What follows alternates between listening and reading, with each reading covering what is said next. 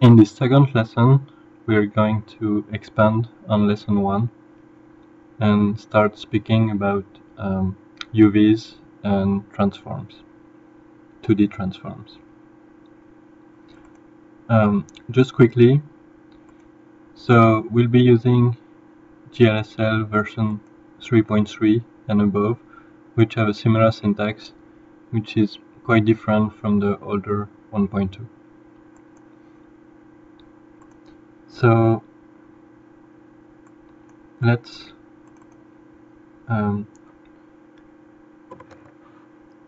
create another tab to connect as an input, and let's go back to the wiki for the second example.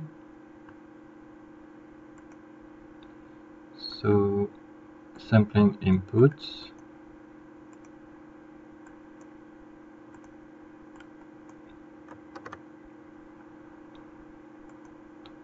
so by default it's just gonna recreate what you get in the first input. So this texture function takes two arguments. The first one is the variable name of the sampler, the texture we want to sample, and the second is a vector2, which defines the coordinate you are sampling at.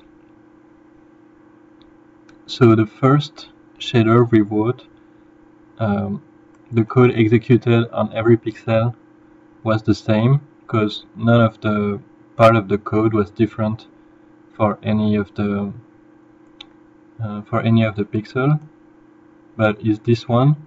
In this one, so the vuv.st is different for every pixel, and we can visualize what it is.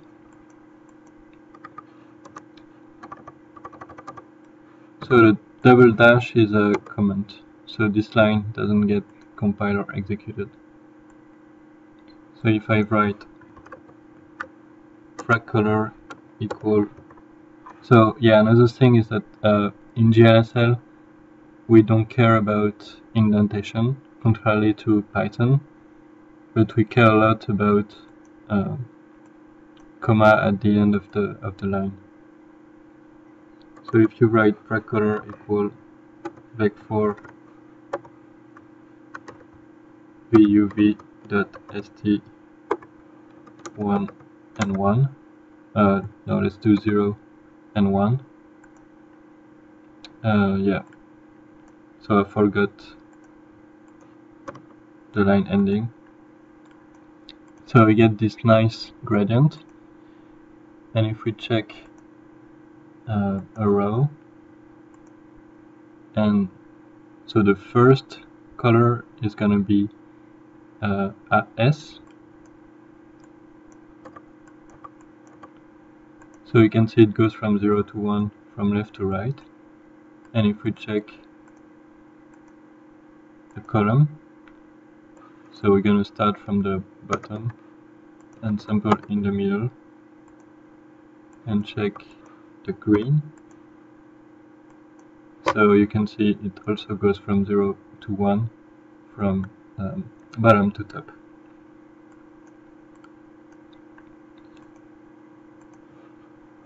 So now, playing with this coordinate, it's easy to do some translate, reproducing some of the transform top option.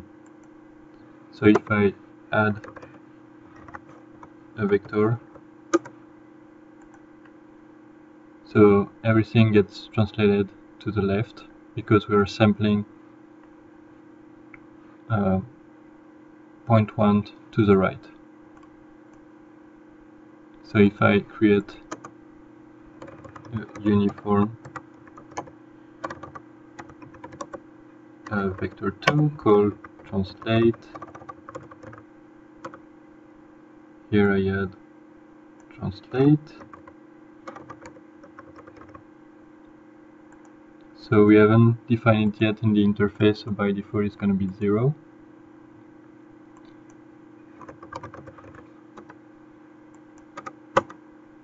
And now I can play with these parameters.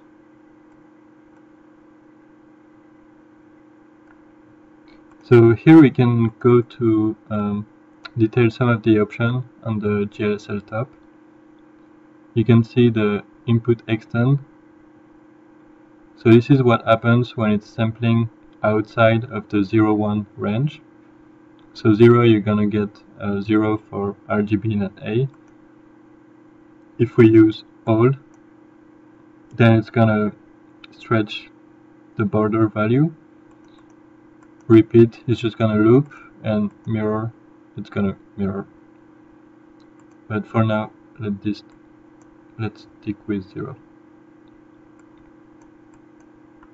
So where does this STD to the inputs 0 comes from? Because we haven't defined this anywhere, so this is supplied by Touch Designer to make our life easier. And so you get this array. So 0 is going to be the first input, 1 is going to be the second input, and 2 is going to be the third input. So right now I'm going to connect a ramp to the second input. I'm going to put back the transform to 0. And here, now I'm sampling the second input. So we can really simply create an addition operator. So I'm going to create some intermediate variable. Let's do a vec4 called input1, which is going to sample the first input.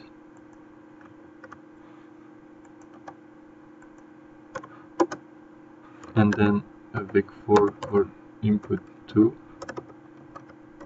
which is, so first input is 0.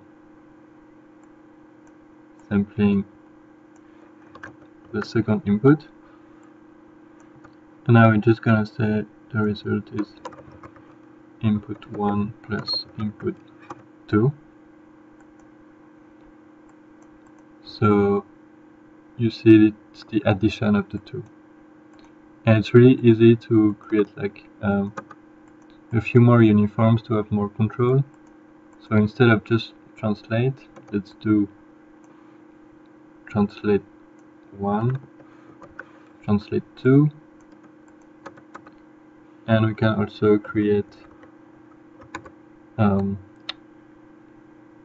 like a blend value, much like the cross operator in Touch. So I'm gonna call this, so this is gonna be just a single value, so we're gonna use a float and call it blend. So we're gonna sample the first one with translate 1, the second one with translate 2, and the formula is gonna be blend times input 1, 1 minus blend times input 2. Now we need to define all this, so translate 1, translate 2, we want 0, 0 for now, and blend. So blend at 0, 5, we get exactly half of each. 0, we get only the second input. 1, we get only the first input. And then we can also translate each layer individually. And that's it for our second lesson.